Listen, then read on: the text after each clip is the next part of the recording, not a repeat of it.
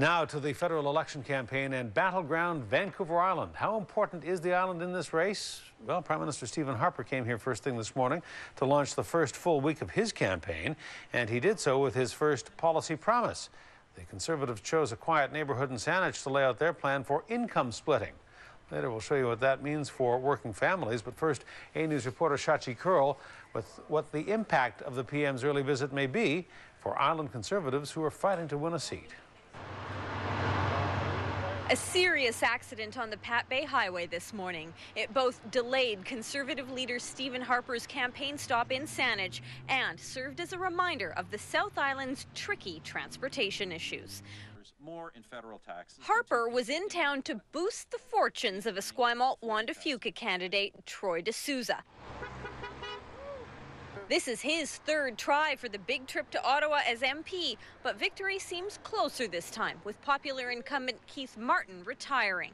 And if all politics is local, he's focusing on that most local of issues, the traffic that stalls and snarls a busy commuter route. In a close campaign, D'Souza has made getting an overpass built where Highway 1 meets Mackenzie the centerpiece of his campaign. 2 elections running. Naturally, we wanted to know where the Prime Minister stood on that issue. I, generally leave those kinds of questions to our local candidates. We have had, as you know, very vigorous infrastructure programs across the country, particularly during the recession. We always work with lower levels of government, with our members of Parliament in our ridings, with representatives of provincial municipal government to identify what the priorities are. A ringing endorsement or a dodge? D'Souza says he knows what he heard. Sachi, I think it's fair to say that the Prime Minister, on his third day of the election campaign, came into our riding. We certainly have the attention of people at the very top. But opposition candidates are unconvinced. Well, for the last 2 elections, Troy's promised the same non-solution to our transportation problems.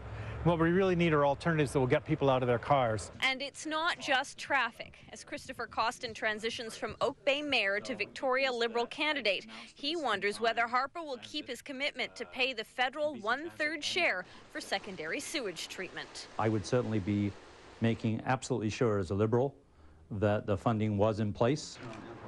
We would have liked to ask the PM a little, a lot more about these issues. But local reporters were told by the national campaign, sorry, only time for one local question. Harper had to go. He was off to a photo op, playing ping pong at a senior center. Expect the parties to keep batting the issues back and forth for 5 more weeks. Saanich Monday joins us now with more. Saanich, there's been criticism of the Conservatives in the past for running a so-called bubble campaign, very tightly controlled. Describe your experience with the PM here today. Well, Hudson, the event that we showed you just now was in Saanich, but myself and other local Victoria-based media were told to report to a hotel in Sydney at 8 a.m. We then sat around for an hour. We weren't told how many events were planned. We weren't told where we were going, only that we had to go by bus. And when we were finally able to pry a little bit of information out of a local volunteer, a retired veteran no less, I watched as a young staffer reprimanded this man for spilling the beans to us, and that was just a snippet of how the morning went. I'll leave our viewers to draw their own conclusions, Hudson. All right, well, May 2nd seems a long way off tonight, but it'll be here before we know it. All right. Saanich, thank you. You're welcome.